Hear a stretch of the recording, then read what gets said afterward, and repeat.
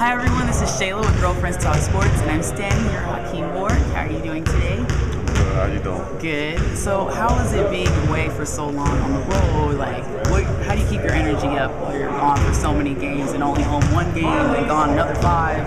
How's it been for you? It's different because this is a different year. You really got to try to make sure you eat right and get the right rest.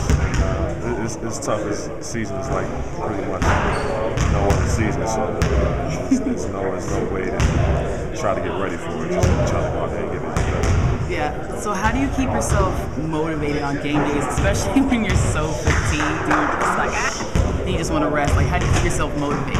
You just got to find a way.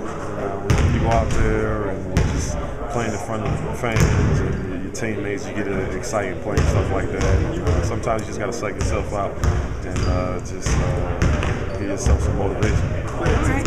So with Girlfriend Talk Sports, we're doing NBA Moms Staying Fit. And your mom actually is one of the moms that is going to be blogging and going with us to All-Star Weekend. How do you feel about your mom having her own platform and getting out there and making a name for herself?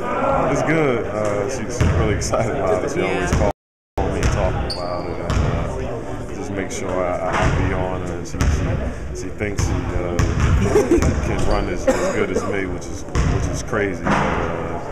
But she loves it. She she's working hard. So it's good to see her going out there.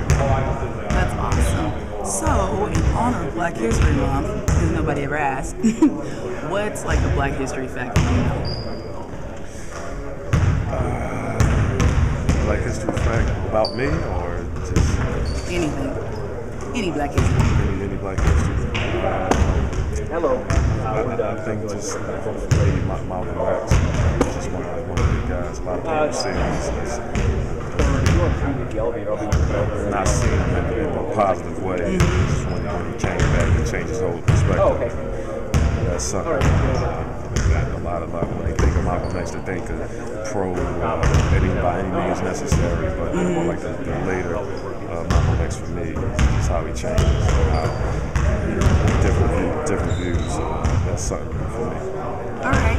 And are you doing anything special for Valentine's Day? I'm tired. I'm actually going to be on the road again, so hopefully we can get another one to keep this win streak going. That's where the love is. So that's good. All right. Thank you so much.